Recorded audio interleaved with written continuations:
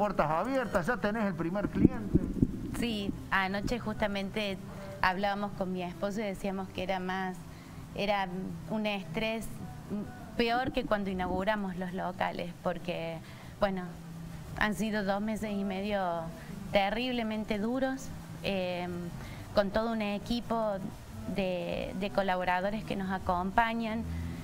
Tuvimos que salir rápidamente con el delivery, una acción que nosotros, por tener un producto tan delicado, no la desarrollábamos, solo era con venta en local.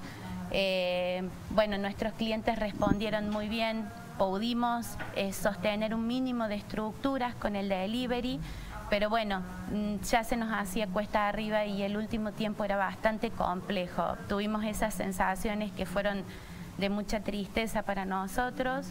En el medio tuvimos una sensación de mucha satisfacción y mucha paz interior de poder saber que había gente que la estaba pasando peor que nosotros, que trabajaba 20, 30 horas sin parar por día, y verlos acá charlando, parando 2 minutos, toda la fuerza policial, todos los médicos, y parando a tomar un desayuno, una merienda, un ratito.